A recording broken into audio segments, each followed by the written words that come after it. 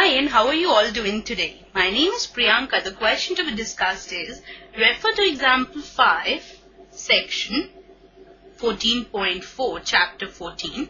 Find the probability that a student of the class was born in August. Now, if you go back to the chapter 14 and to the section 14.4, that is on the page 247, you'll observe a histogram over there. What you need to do is, first of all, you need to tell me the total number of students in class 9th, which is given to you in that question. I'm giving you 2 minutes to find it out. So, the number told by you all is 40 to me, right? Now, looking at the histogram, tell me the number of students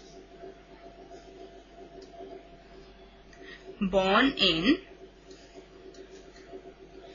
August. You are quite fast. Yeah, the number is equal to 6. Now, what I need to find out over here is, I need to find out the probability that student was born in August. That is 6 out of this 40, and on simplifying it, we have the answer as 3 by 20. So, the answer to this session is the probability that the student was born in August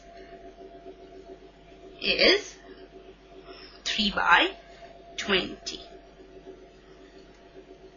This is the required answer to this session. Hope you understood it well, and take care.